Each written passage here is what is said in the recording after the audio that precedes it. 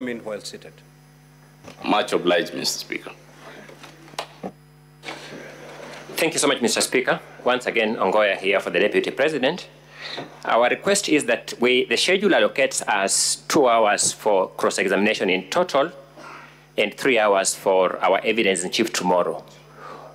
We beseech that without compromising that time, we put 3 hours on cross-examination, which will eat from our time tomorrow, our own time, so that we'll have 2 hours to deal with our evidence in chief. That is not in line with the directions that I've given. You have 2 hours for purposes of a cross-examination of these witnesses.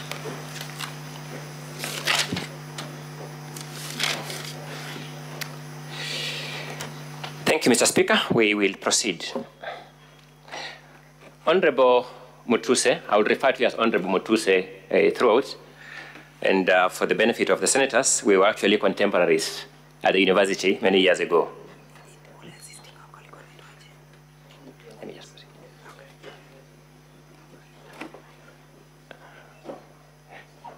Mr. Speaker, as they are setting up the witness administratively, I beg my time be paused.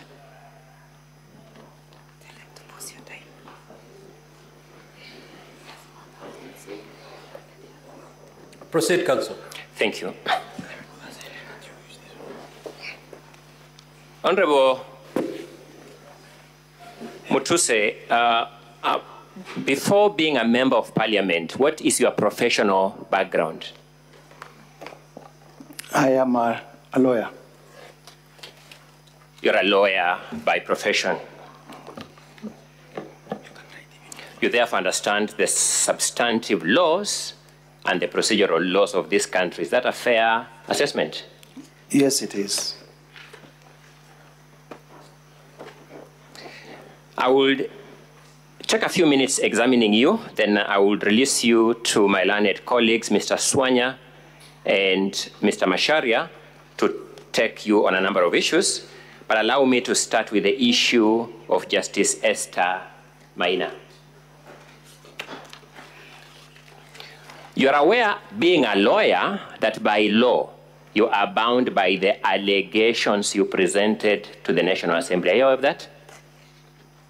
Yes, we are bound by the allegations in the context of the rules of the Senate and the other laws. To deal with the issue of Justice Esther Maina, allow me to take you to paragraph 64A of your allegations, and that would be volume 1 of the National Assembly documents, page 32. I have it.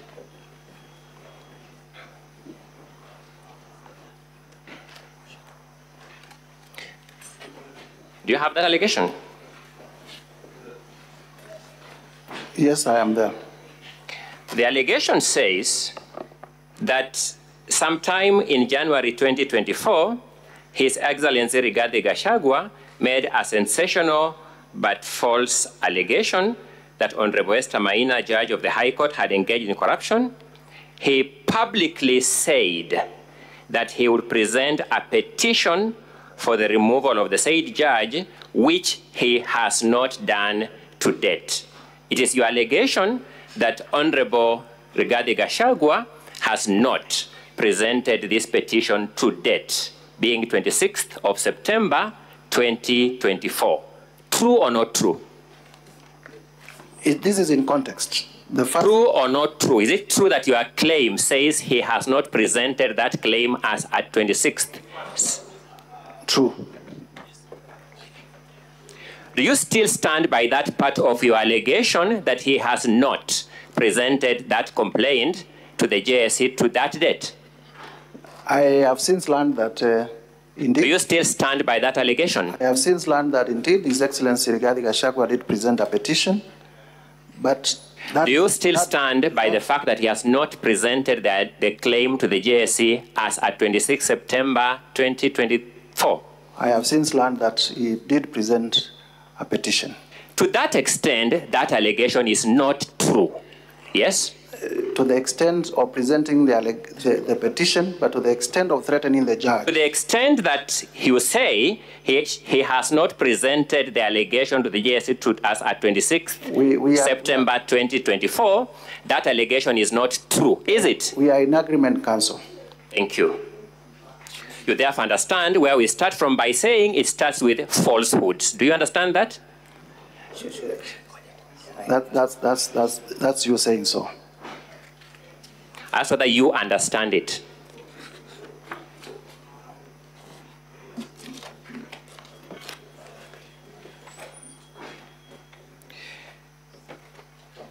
You have drawn the attention of these senators to the judgment of Justice Esther Maina, haven't you? I have done so.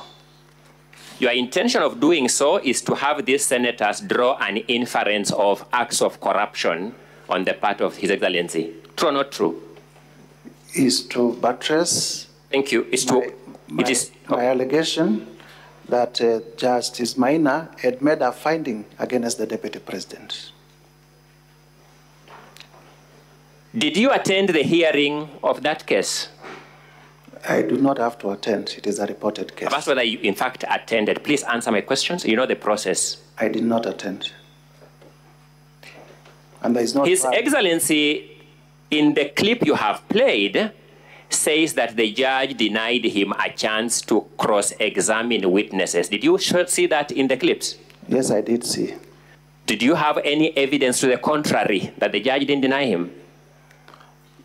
See, if you are denied... Do you have any evidence to the contrary? Either you do or you don't. And that is not my allegation. My question to you is, do you have any evidence to the contrary? Answer my question. But the truth is, that is a judicial process. Do you have any evidence to the contrary when His Excellency says the judge denied him a chance to cross-examine witnesses? I do not have to. Do you in fact have it, Mr. Mutuse? Please be decent as a lawyer, a lawmaker, and a witness before this House. I do not have... Honorable Mutuse, I do not have questions that you either say yes or no. Thank you. Thank you.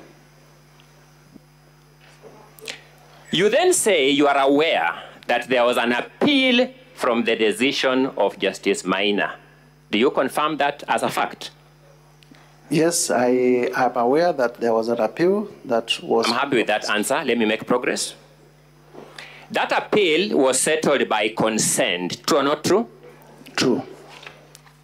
Is a consent a lawful way of settling disputes in court, to your knowledge as a lawyer?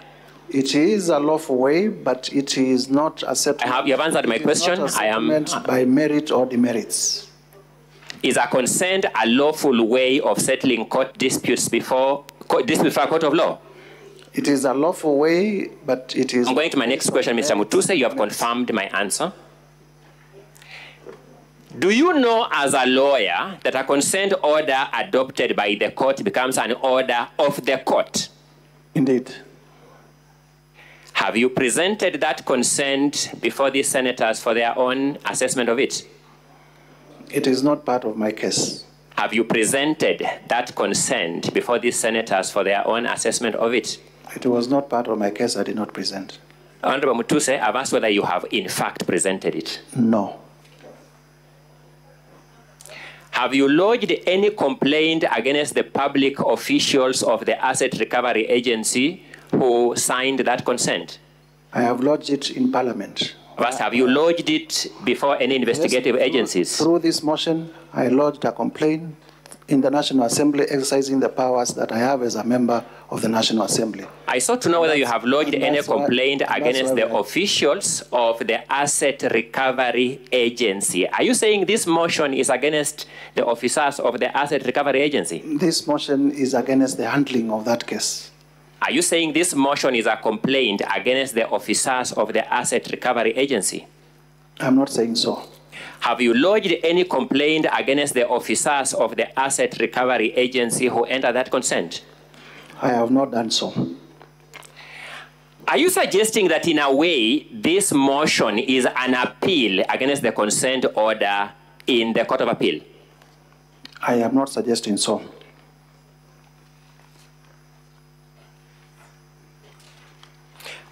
By the way, do you know the position of the law on illegal consents? Can a court of law accept an illegal consent? I wouldn't imagine that. You're a lawyer. Can a court of law accept an illegal consent? No.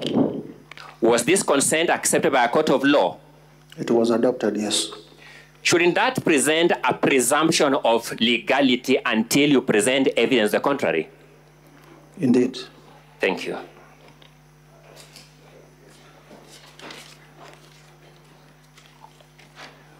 Allow me to move to a second element. The videos in respect of the evictions along Nairobi River. I trust that was video 9 and 10. I'm just trying to recollect. Let's have video 9 played from the technical side.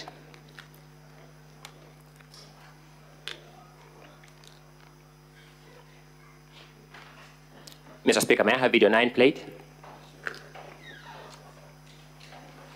Is it the one?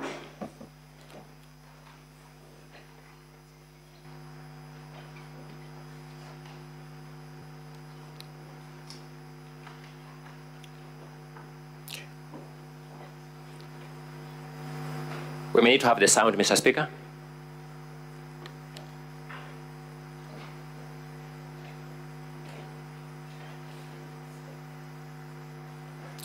Mr. Speaker, I would urge that the time taken by the technical people to play my videos is frozen because I have no control about it.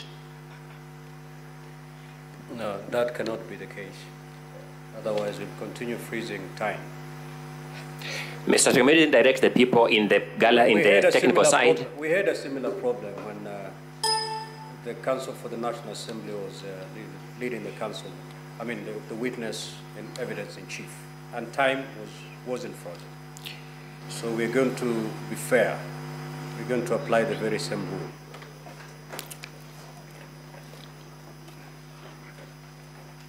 Will be Governor Johnson Sak.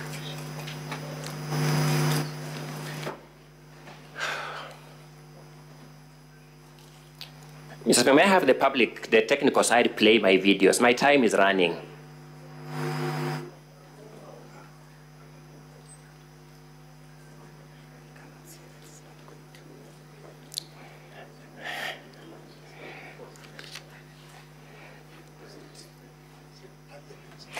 Deputy President Rigathi Gachagua and...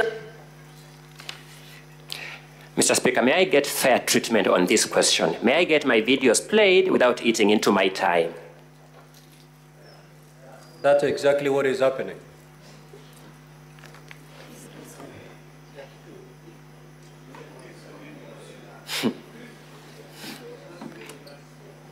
Mimi nilisema pale Kericho watu ya Azimio wakanipigia kelele.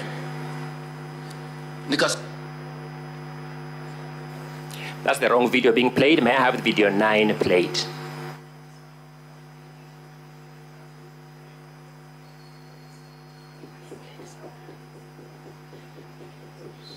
Can you pause the time for...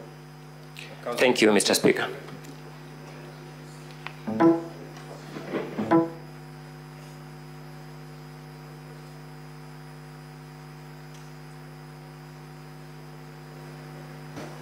Yeah, may I have video 10 played? Video 10 then. May I have video 10 played? I'll have 10 and 10A.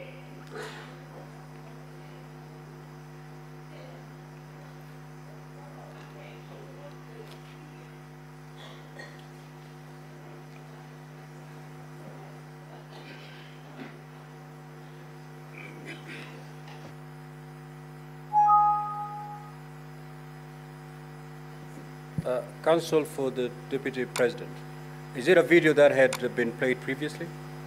Yes, there are the 2 videos in respect of the evictions along Nairobi River.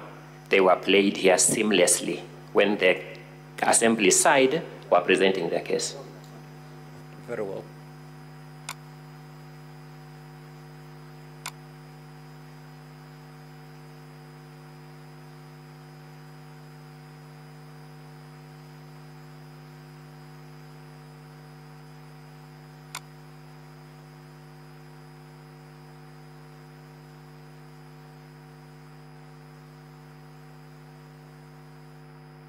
Counsel for the Deputy President, do you have your technical person at the control room? I wouldn't be able to establish at the moment. Please do confirm that your technical person is also in the control room.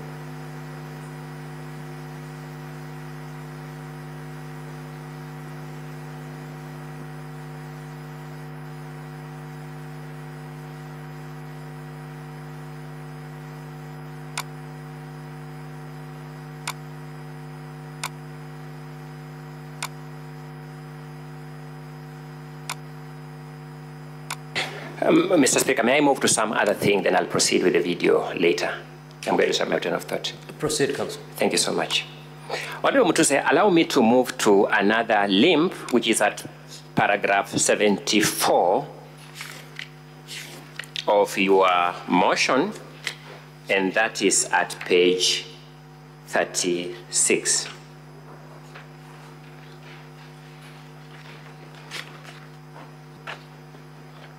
It runs to page 37. Confirm, Mr. Mutuse, that in respect of ground 10, paragraph 74A and B are the two illustrations, the two particulars that you have given to prove that ground.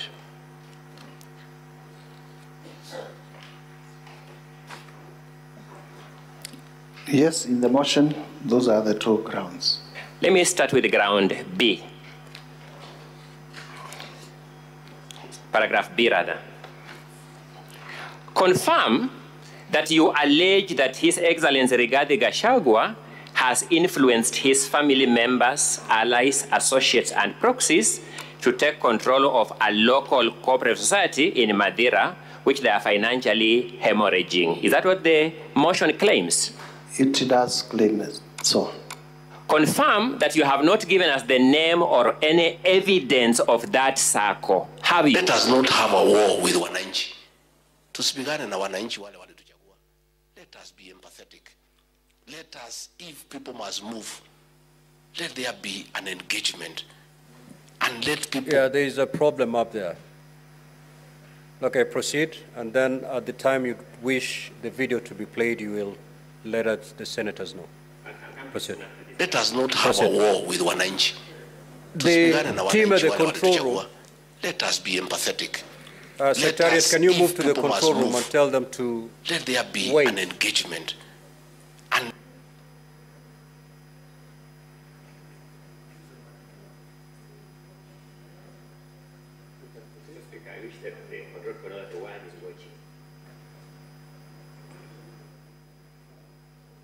Confirm that you have no...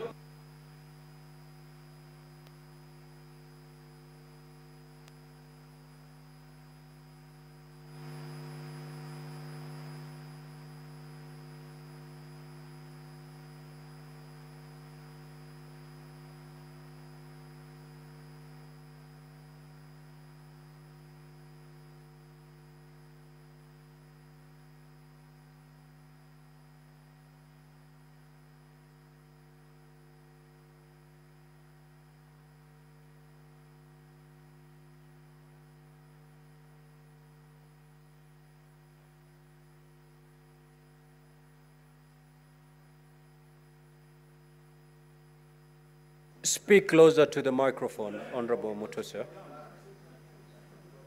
Speak closer to the microphone, please. We will be urging the Senate to uphold the impeachment. Mr. Mutuse, I'm asking a specific question on a specific allegation. It is your desire for these senators to impeach this deputy president on an allegation that he has, through his proxies, taken control of a cooperative society we don't know, isn't it? I have said I leave that to their decision. Is it your desire? Is that what you desire? You want some outcome from this process, you as the mover of this motion. Is that what you want of this motion? What do you understand when I say I leave it to their decision? You have no right to ask me any question. Just say yes or no. We move on. We make progress. Thank you. My apologies. Yes. Thank you so much for that comic moment. You also want this distinguished Senate to find the deputy president to have taken over the control of this unknown circle, now this is my element, through undisclosed family members? Indeed, it is my desire that the motion is upheld.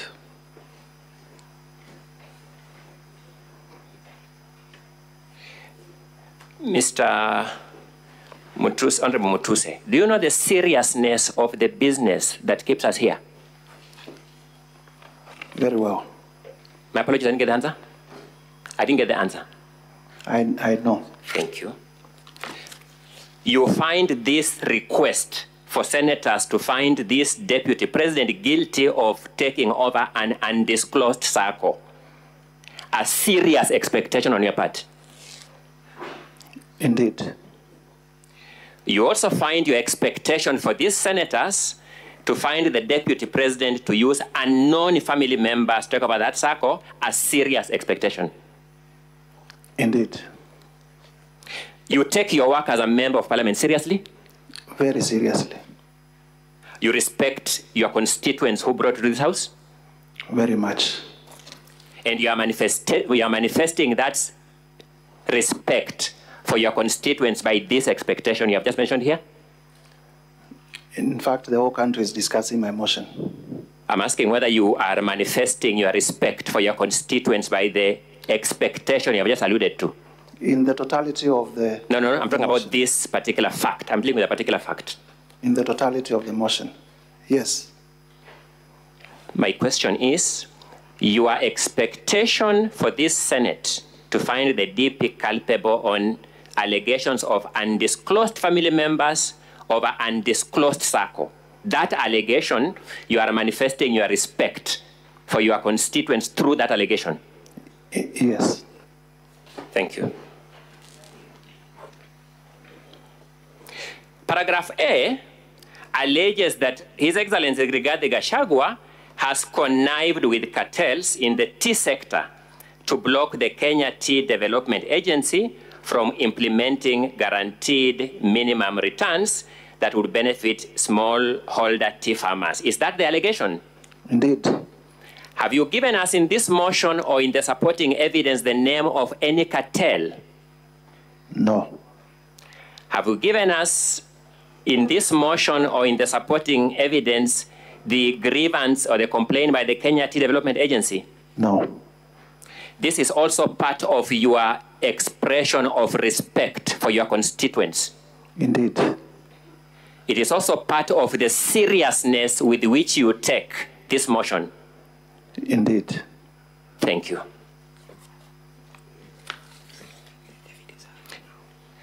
Mr. Speaker, may I now move to the video 10 and 10A. Let's start with 10 first.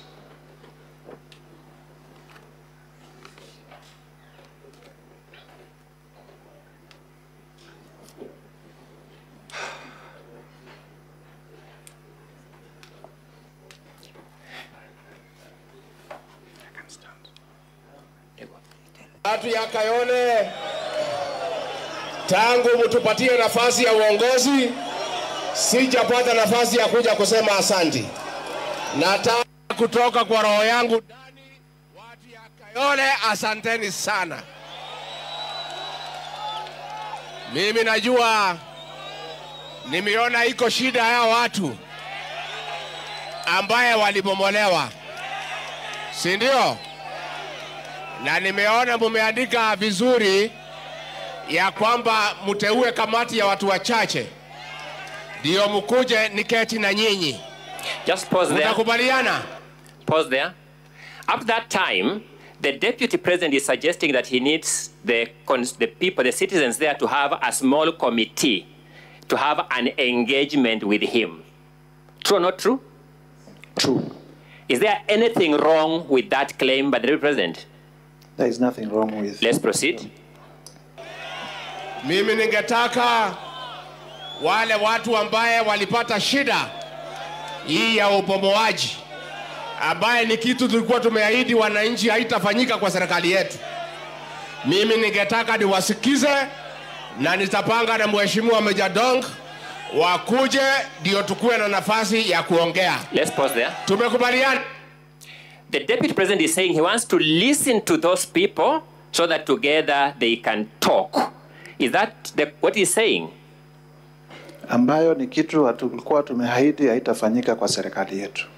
No, you didn't get my question. Mr. Mutuse, please be a good listener. Just answer my questions. The deputy president is saying he wants those to sit with Honorable Madong, I didn't get the name right, and those people so that they can sit and talk. Is that what he's saying? In context, yes, that's part of it. Is there anything wrong with that statement? There's nothing wrong with people sitting. The deputy president is also saying that they had promised during the campaigns that they will not be demolishing people's structures. Is that what he's saying? Yes, he's saying that. Is there anything wrong in that promise? There is nothing wrong in that promise. As an active member of the Kenyan political space, is he lying that there was such a promise? I wouldn't know. You wouldn't know. Let's proceed. Tumekubaliana. Watu ya Kayole. Let us not have a war with wananchi. Let's stop there. The deputy president is saying, let us not have war with the wananchi. Do you find anything offensive in that statement? There is nothing offensive. Thank you. Let us not have a war with wananchi. Tusipigane na wananchi wale walituchagua. Let us be empathetic. Let's stop there. Let us. He's calling for empathy towards wananchi. Is that correct? Yes, indeed. Do you find anything offensive in that call? It is the forum where he's saying it. Do you have anything wrong with that call for empathy? I have a problem with the forum where... No, you're answering your own question. I'm asking whether you have a problem with the call for empathy. My allegation is that he had forum... I've asked whether you have a problem with his call for empathy. Please answer my question. He would have said as much in cabinet. Please answer my question. Do you have a problem with a call for empathy? I have no problem with the call for empathy other than... Let me move to the next question. Do you have a problem with a deputy president calling for empathy in public? I have no problem other than the forum. What forum was that, by the way? This appears to be a press conference. What law prohibits a deputy president from calling for empathy at a press conference? The law is that you raise all those issues in cabinet. Which law prohibits a deputy president from calling for empathy at a press conference? There is no law that prohibits a deputy... Thank you so much. Let's make progress with the playing of the video. If people must move, let there be an engagement. Thank you so much. What is wrong with that statement? If people must move, let there be an engagement. What is wrong with it?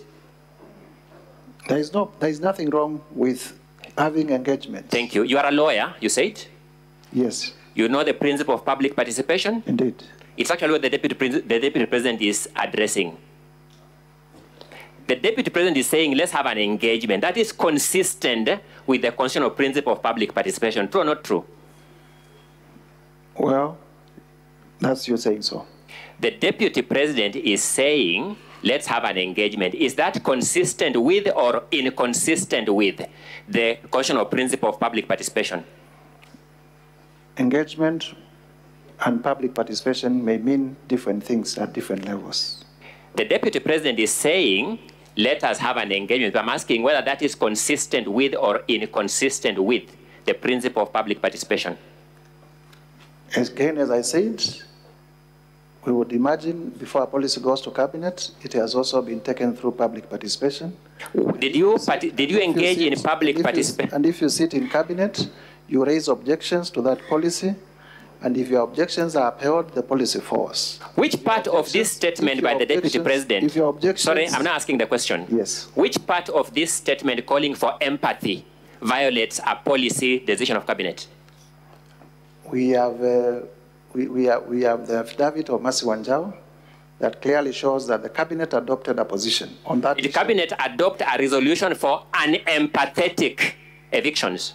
The deputy president was in cabinet. He is the one who better placed to tell us. You are the move of this motion, and we are testing the deputy president's statements against your allegation. Indeed. Did the cabinet adopt a resolution for unempathetic evictions? The cabinet adopted a resolution. Did the cabinet adopt a resolution for unempathetic evictions? Yes or no? A resolution for empathetic evictions. And the DP here is calling for empathetic evictions from what we have heard. True or not true? True. So that is consistent with the cabinet resolution. True or not true? semantics. Mr. Speaker, has my question been answered from your understanding? I don't think it's been answered. Order, honorable senators. You note how the witness is answering the questions and make your judgment. Let's make progress. Let's make progress. If a witness is evading questions, please note that. Proceed. Mr. Speaker, you are right in that ruling, save that he's doing this at the expense of my time and the Deputy President's time and at the compromise of the Deputy President's right to a fair hearing where he has to have adequate time, which means time managed economically. Proceed. Did Cabinet approve unempathetic or empathetic evictions? Cabinet approved evictions in public interest. I'm asking a different question. Empathetic. Did the Deputy President call for empathy or lack of empathy? Empathy. Is that call by the Deputy President consistent or inconsistent with the Cabinet resolution? Inconsistent. Did Cabinet approve a resolution not to engage citizens in the demolitions? That I wouldn't know because I'm not a member of Cabinet.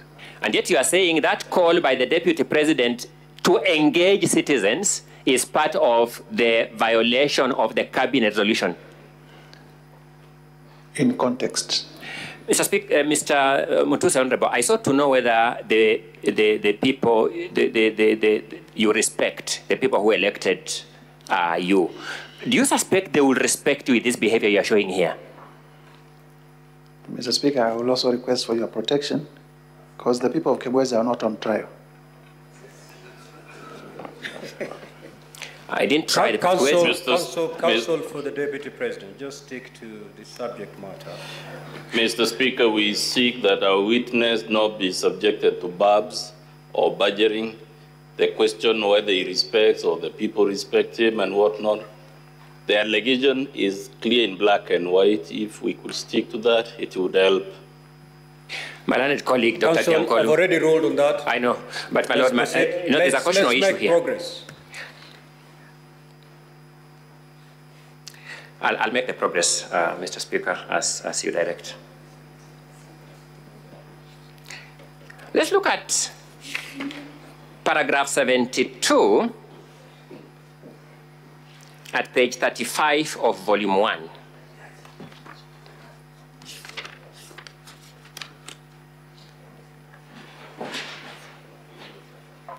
Page 36, my apologies, 36. The original motion had 35, it's now 36 on the reproduced motion. Paragraph 72. You're saying, His Excellency Rigathi Gachagua has persistently undermined, demeaned, and committed insubordination instead of assisting the President. Honorable Mutuse, has the President of the Republic of Kenya complained to you that is being undermined by his deputy? No.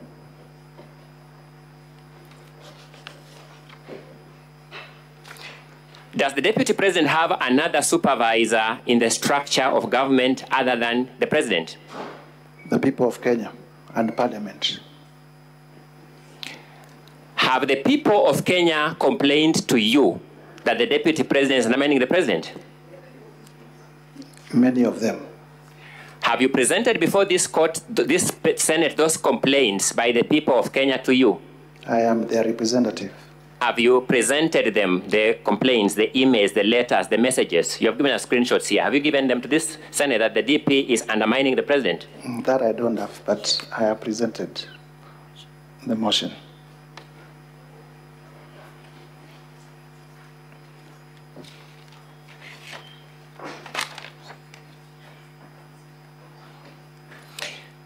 Allow me to move to ground 4.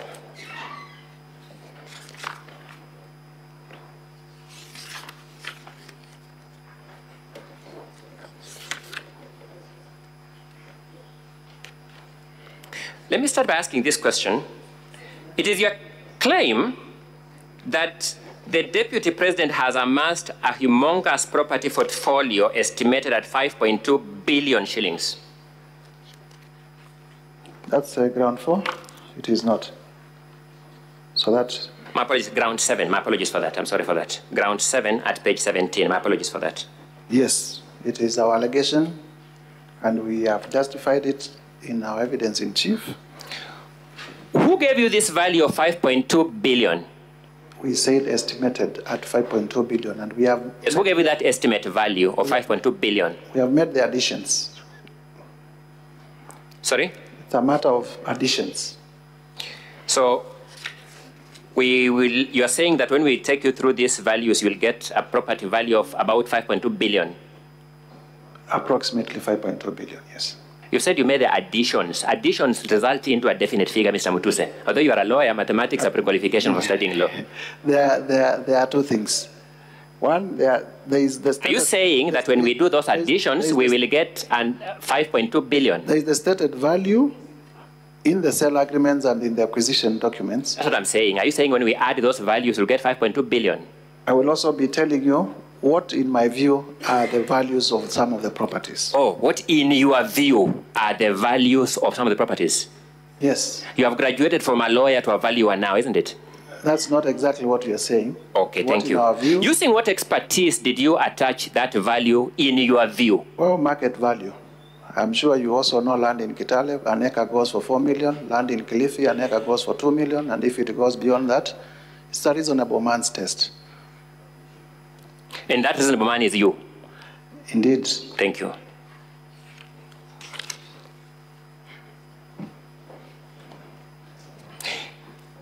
At paragraph 44, at page 18, yes, you have listed a company called Spiritway Limited in your motion. Yes? Number 18. Page 18, paragraph 44. It's a continuation of ground 7. I'm doing ground 7 now. Page 18, Spiritway Limited. What wrong are you saying that company has done anywhere on earth? What wrong?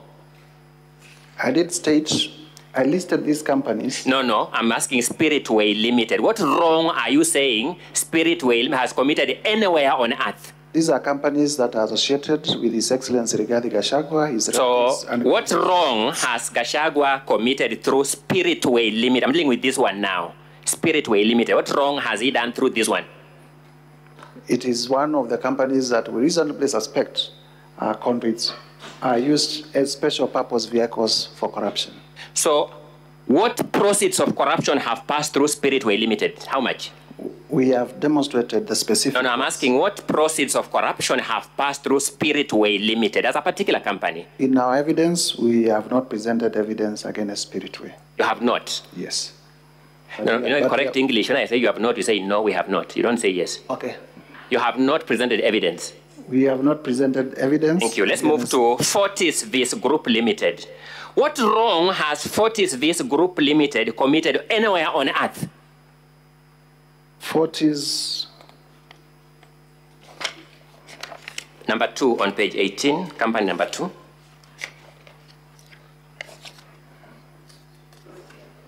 Sorry? We have no quarrel. Page 18 of 85 for volume 1. We have no quarrel with Fortis. Sorry? We have no quarrel with Fortis. I didn't get the answer. We have no quarrel with Fortis. You have no quarrel with Fortis Vis Group Limited? We have done that. What is it doing in this motion, Mr. Mutuse? Decorative. It is one of the companies associated with His Excellency Rigathi Gachagua. What is wrong with Fortis Vis Limited being associated with Rigathi Gachagua? What is wrong with that? At the time of submissions, we'll be stating why we think there is something wrong. No, we want that question answered now so that we will submit on it. What wrong has Fortis Vis Group Limited committed anywhere on earth? Why would one person own 25 companies doing the same things? What law prohibits a person owning 25 companies? What law? I think counsel for the Deputy President, the Honorable Mutuse has said he has no quarrel with that company. Which is what? Settle it. You know, Mr. Speaker, I made an opening statement. In my opening statement, I said we have allegations that oscillate from the false to the ridiculous to the embarrassing. If he just answers and I keep quiet, I will fail to demonstrate the oscillation. I want these distinguished senators, in their conscience, to know what exactly we are doing here. Because they were given an 85-page motion to deal with. This is part of the content of 85 pages.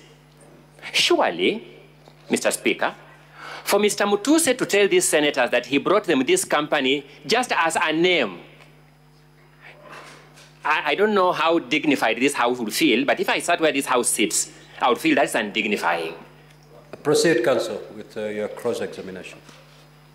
So you say one person should not own 22 companies, isn't it? I've said I do not have... No, you've said so. That's your answer. I don't have problems with Fortis. That's correct. Who are the shareholders of Fortis? Fortis is Kevin Rigathi and Keith Ikino Rigathi. The only crime being they are children of Rigathi Gachagua. Indeed, they are children of Rigathi. Are they prohibited as children of Rigathi Gachagua from holding shares in a company? As proxies? Are they prohibited from holding shares in a company? Not at all. So what proxy business has Fortis Vis Limited done? Because you keep saying as proxies. What proxy business has Fortis Vis Group Limited done? I have already stated that we do not have any problem with Fortis. But you have put it in your impeachment motion to support one of your grounds. It is there. Without any problem with it. It is there, and we have stated the reasons why it is there.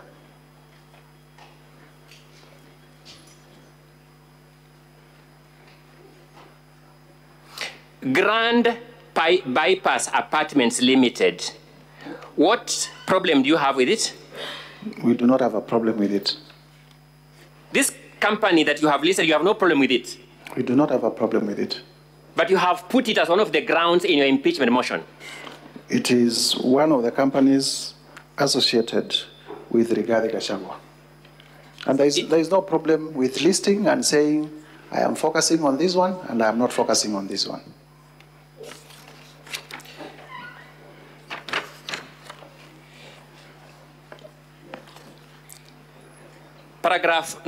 Page 19, company number 5, the Anansi Collective. What problem do you have with it? You are skipping Vipingo and Kuroito? You want to control my cross-examination? No, Honorable Mutuse, just respond to what counsel does. Anansi Collective, we do not have problems with that one. BioVet Kenya Limited, what problem do you have with it? We do not have a problem with it. Calvary Creed International Limited, what problem do you have with it? We do not have a problem with it. Cosmia Venture Limited, what problem do you have with it? We do not have a problem with it. But we have a problem with number Delta Delia Merchants Limited, what problem do you have with it? Not at all. But we have a problem with Vipingo Beach. Let me go to Vipingo Beach because you appear excited to go there. Who owns Vipingo Beach? Just answer my question. Who owns Vipingo Beach? I need to check my CR12s. Show us the volume that you're checking for us to look at together.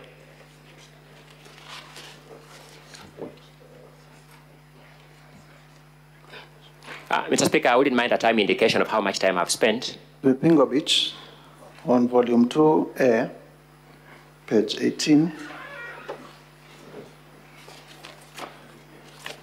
You spent 40 minutes of the 2 hours, and there's an additional 10 minutes for when we had a problem with the video. Thank you so much, Mr. Speaker. Give us the page number kindly.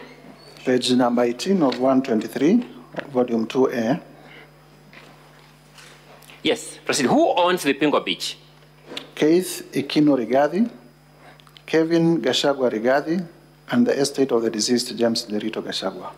Let me go back to the beginning. You're a lawyer by profession. Yes, I am. You know the meaning of ownership of a company? Yes, I do. How is ownership of a company manifested? In shareholding and... Okay. How many shares does Keith Ikino Rigathi hold? According to your own exhibit.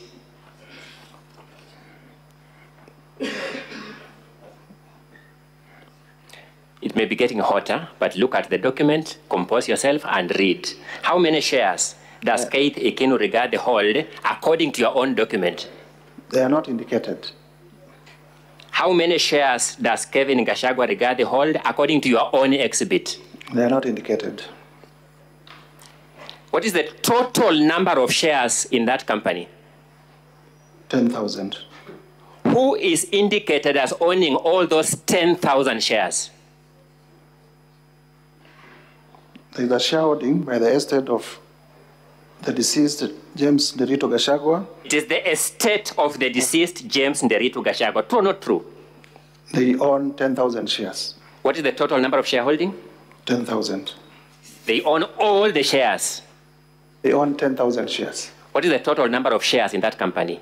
10,000. So they own all the shares. The estate of the late James Nderitu Gachagua owns all the shares according to your document. It would appear so. Is it so or is it not so?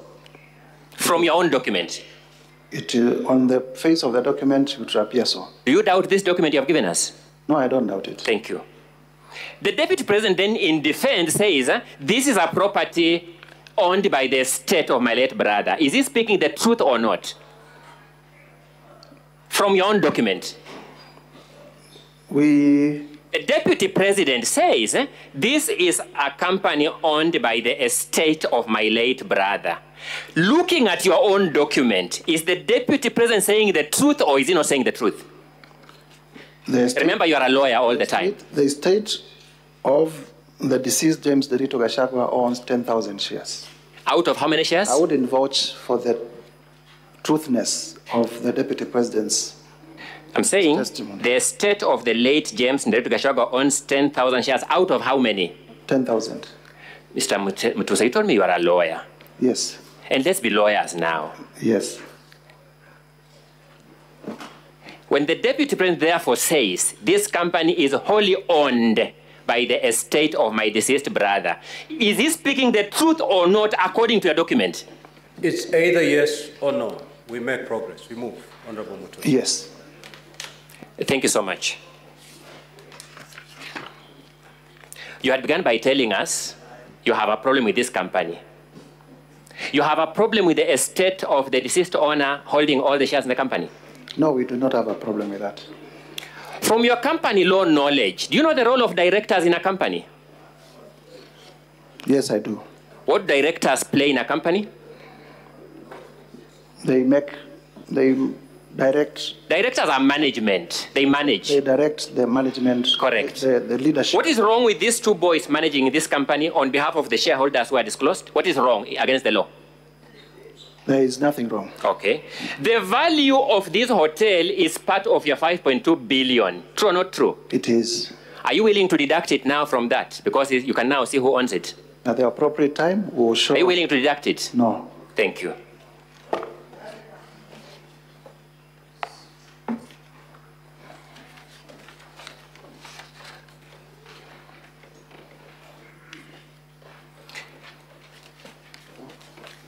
So I was proceeding for you stopped me to deal with Vipingo and I've dealt with it. I hope to your satisfaction. Are you satisfied? We can proceed. Heartland Supplies Limited, what problem do you have with it? If you could remind us, that was page? Oh, sorry, page 20 of 85, company number 14. Volume 1, eh? Volume 1, yes.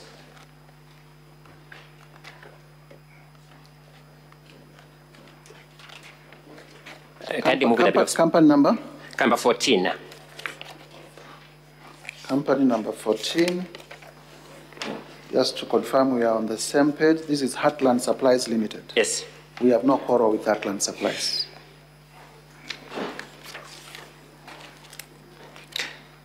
Page 21, paragraph 17, Mothers of the Land Limited. What problem do you have with it? We have no quarrel with Mothers of the Land.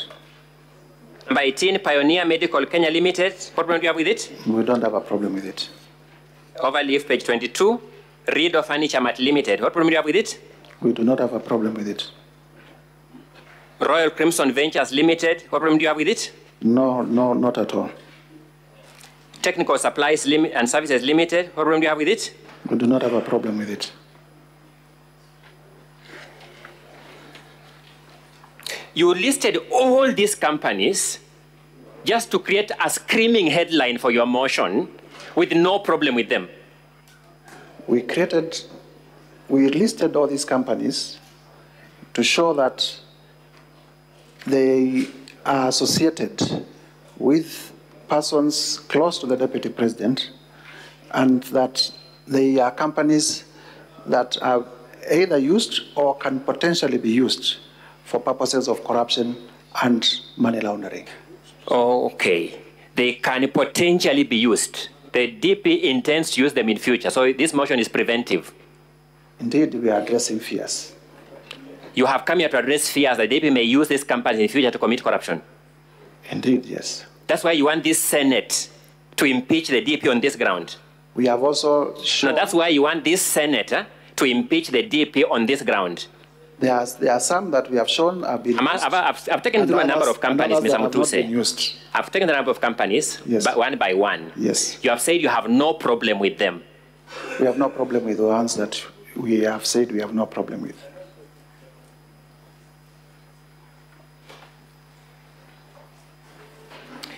Let's go to paragraph 70.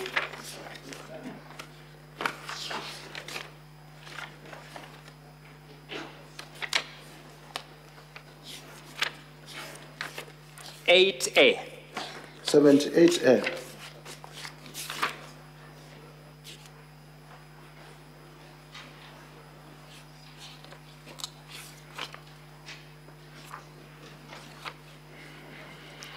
His Excellency Rigathi Gachagua bullied Kenya Medical Supplies Agency officials into awarding a tender for the supply of mosquito nets to Crystal Kenya Limited. Was Crystal Kenya Limited a bidder for this tender? Crystal Kenya Limited is a local... I've asked you, was it a bidder for this tender? It is a local representative of... Is it a bidder for this tender?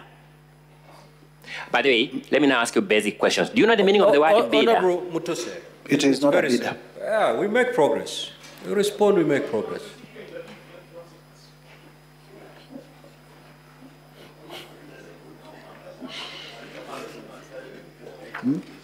So let's read the allegation, the particulars. Yes.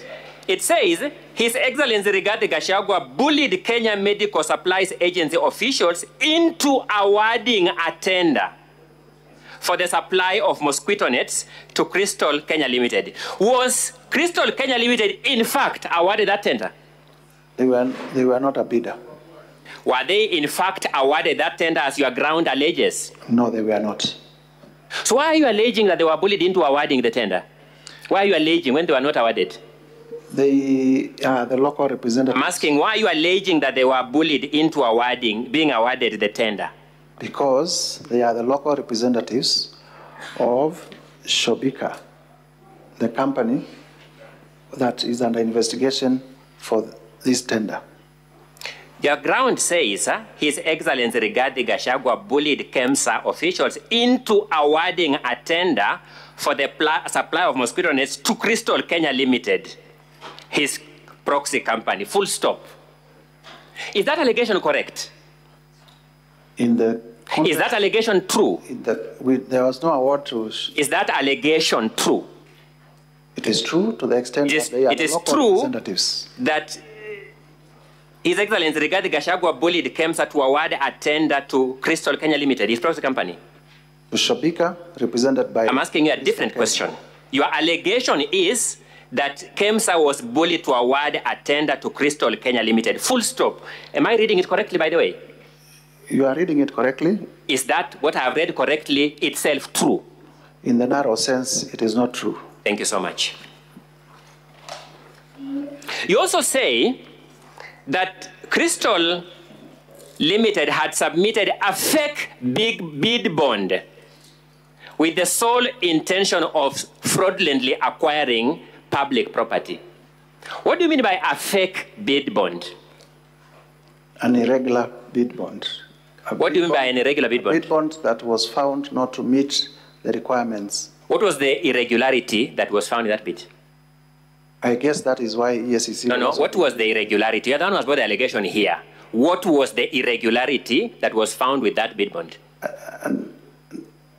There was a specific irregularity. What was it? It was brought outside time. You are sure of that fact? It was brought outside time. You are sure of that fact? Insofar as I know. I'm saying, are you sure of that fact? Because you're on oath. Insofar as I know. No, are you sure of the fact? It was a lot of time. I've asked you, are you sure of the fact that it was brought out of time? Insofar as I know. You referred us to the letter by KEMSA terminating that bid. Do you remember? Yes. Can you draw us to that letter, the volume number and the page where it is? And the counsel is talking to the witness, and you can see he's actually answering the question. He's a junior colleague.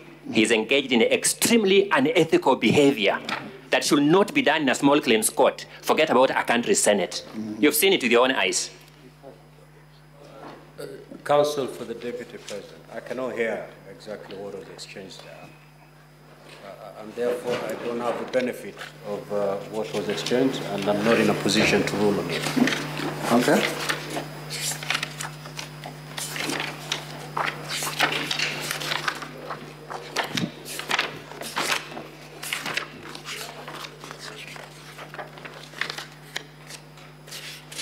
Let's make progress. Yes, I'm coming to you shortly. We have the affidavit of Dr. Andrew Muller, who was the acting CEO of KEMSA at the time. I've asked for the letter from KEMSA rejecting the bid, the letter, the 3 letter. In our volume 1, from page 67, you are asking for which letter? As did you refer to the letter by KEMSA that rejected the bid in this mosquito net deal? No, I referred us to the messages from Honorable Rigathi Gachagua's son to the children, to the CEO. Let's go to that directly. Let's just go to that issue directly so that we finish with it now that you have raised it. Are you referring to the document at page 70 of volume 1? Yes, indeed. From which phone number is that message coming? It's it needs to be read But from which phone number? You know a phone number? with paragraph 4. I've asked from which phone number? Just give me the phone number. Plus It is sending the message. plus 254 717 871 036. I'm asking at that page, we can see a screenshot of a message. Is that screenshot telling us the phone number it's coming from? It is not. It is not. Yes.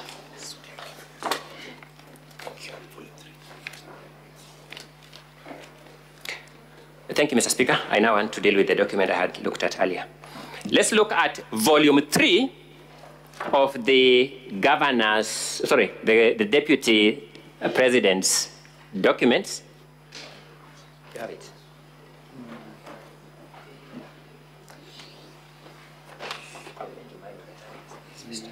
Look at volume 3 of the deputy president's documents at page 180.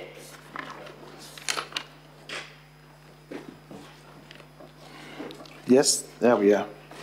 That is a letter from KEMSA. Yes, on the face of it. It is addressed to Shobika Impex Private Limited. Yes. It is setting out the reason why that bid was unsuccessful. Does it set out the reason? It says, reference is made to the above, sorry, my apologies. We are looking at page 180 of volume 3 of the deputy president's documents. And it's been projected on the screen. For those of us who can see the font on the screen, it's been projected on the screens. It is setting out the reason why that bid was rejected. It is because the tender security was not paginated. Yes, from this document it says so. That's what you are calling a fake bid document. That's what you are describing as a fake bid document. The document you have shown. I'm asking, this reason is what you are saying constitutes a fake bid document. Of course, if the tender security was not paginated, yes, it is irregular. Are you saying it is fake? It is irregular. Then I'm asking a different one. Are you saying you want this sentence to conclude that this attribute, failing to put a page number on a bid document, made it fake? It made it irregular. I'm asking a different, the word you have used in the motion is fake. We are trying the motion. No. but irregular. Thank you. Your statement in the motion, therefore, that was fake is not true. It's false. Your statement in the motion that was fake is false. Strictly, yes. Thank you.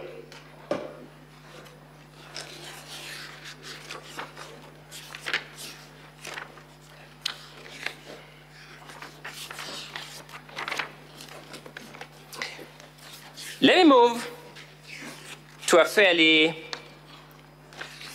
different limb of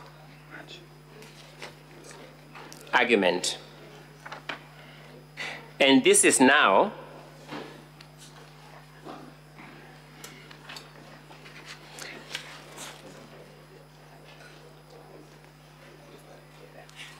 let's go to the question of Olive Gardens Hotel.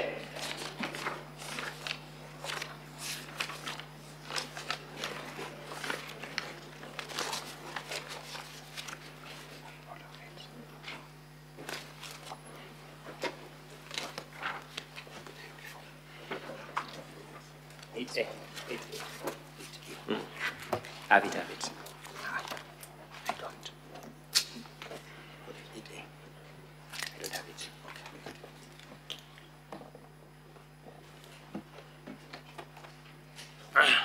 Thank you, Mr. Speaker. We have some massive documents here. Sometimes you... Let's deal with the affidavit of Peterson Njomo Mushira. Indeed.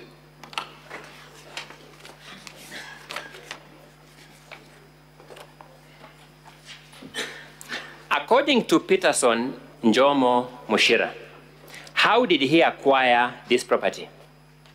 Rather, how did his company, that's the correct way of putting it, isn't it? TM Engineering, yes? How did his company acquire this property? The process of acquisition. He says he entered into a secret arrangement with the Honorable Rigathi Gachagua to purchase the property on their... Who was purchasing the property? On the understanding that... No, I'm asking a different question. Who was purchasing the property? That TM Engineering. The purchaser of the property is TM Engineering? Yes. Who is the registered proprietor of the property? Let me confirm.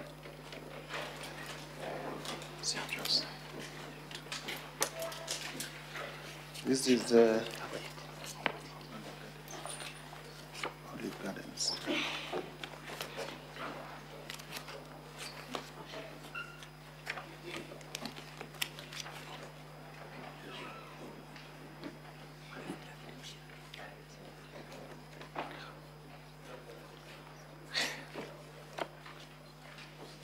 Who is the registered proprietor of the property, Olive Gardens Hotel? I'm tracing the documents. Olive Gardens, the registered proprietor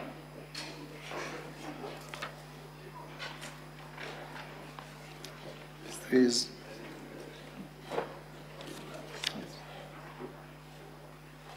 Philip Wanjema Cargo. Sorry? Philip Wanjema Cargo.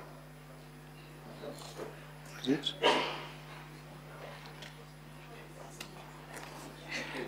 Kindly reverse the page, the volume and the page you're looking at.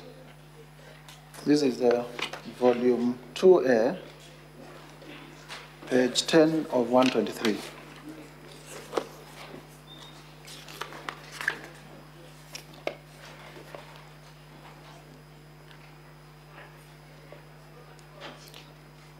So who is that?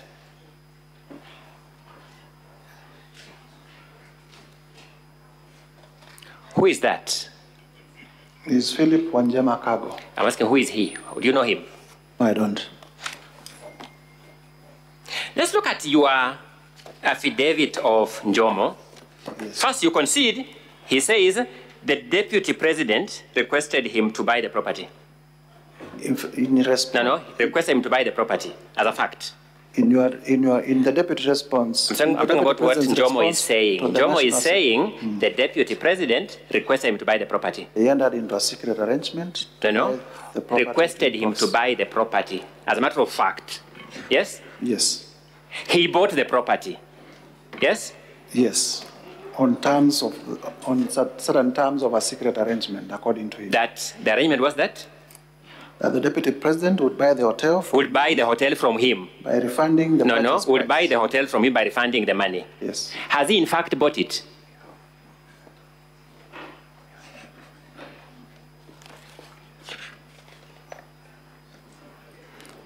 He would be the correct Has person. he? No, you are the motion mover. You are here with us. You'll not run away from anything, Mr. Mutuse.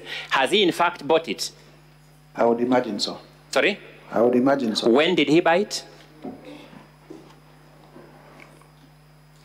I do not know. Oh, you want these senators to impeach this deputy president on your imagination? I have said, and there is nothing wrong with not knowing. I do not know. Does Mr. Peterson Njomo Mushira say that, in fact, the DP has bought this hotel? Does he say so, that, in fact, the DP has bought this hotel?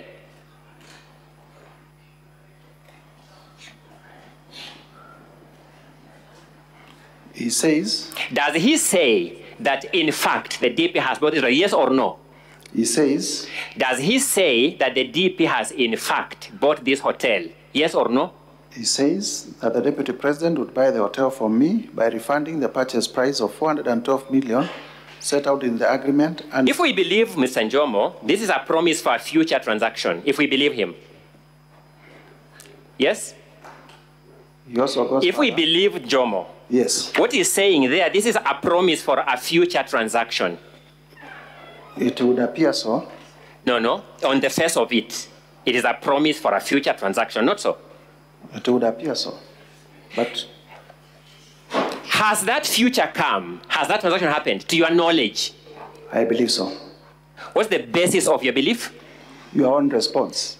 Sorry? In your response, in the DP's response, you say... Has the DP said he has bought that property? It was bought by TM Engineering. Is that not a fact? Is that what Njomo is telling us? Yes. So what the DP is telling us, it was bought by TM Engineering, and what Njomo is telling us, it was bought by TM Engineering, factually are the same. Factually are the same. Then Njomo is bringing a new perspective to it, that the DP promised him, in future, I will buy back this hotel. Yes? And that's why he's saying... Jeme is saying, yes. The DP then, when I bought this hotel, yes. The DP then told me I intend to buy it back in future. Yes. By the way, is there any unlawfulness in a future intent to acquire property? It points to a scheme. A scheme to? A scheme to do what? It points to a scheme. To do what? To launder. Sorry? To a scheme to hide the transaction, because... Mr. Mutuse, let's also just be basic, sensible people. If we wanted to, we would just have bought it immediately. Yes. Isn't a promise to buy in the future itself, on the face of it, evidence of lack of immediate money? On the face of it. Well, that's a matter of interpretation. That's what I'm telling you now, Anders. You know you're a lawyer like me, and we are good at interpretation. In fact, we are trained in interpretation. So I'm asking you the question. Is the promise to buy in the future, on the face of it? Jomo says they have a secret, because we do not want to assume what Jomo is saying. Jomo is saying in his affidavit, there was a secret arrangement that I cover for the deputy president. I buy it to be registered in my company, and then he refunds me my money. Has that refund been done? He would be the best place to tell us. When did Njomo buy this hotel?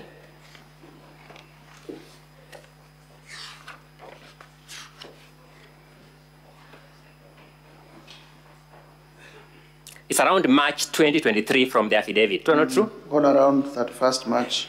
More than 1.5 years ago. Yes.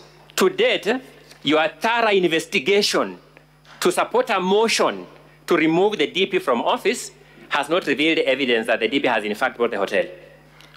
You want us to imagine he has bought it, yes? My allegation is that he bought through proxy, and the proxy says, indeed, I have a secret arrangement with the deputy president to buy the hotel on his behalf as a proxy. And I did not allege that it has been transferred to the deputy president. I said it's an intricate web of economic crimes, white-collar crimes, that are secretive. This promise to buy a hotel in future is white-collar crime? Indeed, economic crimes are white-collar crimes. I'm asking, this promise to buy a hotel in future is a white-collar crime? it is part of the scheme to hide the real owners of the property. So let me wind up this argument because my time is running out. You have made hue and cry of the DP's wealth portfolio. At least you know that, isn't it? Indeed. You have also told us that even if we gave him the best possible assumption, he would be having 24 million shillings in his account because that's his salary, yes? The known sources of income. Are you suggesting that the DP became DP impecunious as a pauper? Not at all, but I also... What was his wealth portfolio by the time he became DP? I have several lists. Do you know his wealth portfolio by the time he became DP? During the presidential debate, yes, he did say that he was worth 800 million shillings. He said he was worth 800 million shillings? Yes. And you would question why he would promise in future to buy a property worth 400 million? And I question why... Do you know the formula he wanted to use to buy the property, whether to liquidate his wealth to acquire it? Do you know the formula he wanted to use in future to buy the property? That would be for him to say, not me. I'm asking whether you know. You are the one to establish this charge. Do you know the formula? I have demonstrated that the formula is corrupt and the sources of the wealth are unexplained. Which wealth has unexplained sources that you explained? I have shown... I thought you began by Vipingo, which we have dealt with you. All the way from Nyeri, treetops, all the way to Vipingo. We will have our time, our day. Sorry? In terms of Vipingo, we will also be able to show. When? We still have time for submissions. Oh, you're going to call more evidence? No, we are not calling evidence. We'll just point out to the other documents because we were reading documents in isolation. We'll also show other documents that point out to his ownership of the Vipingo Hotel. Mr. Speaker, may I invite my colleague, Mr. Masharia, to pick up from there? And thank you very much. Thank you too.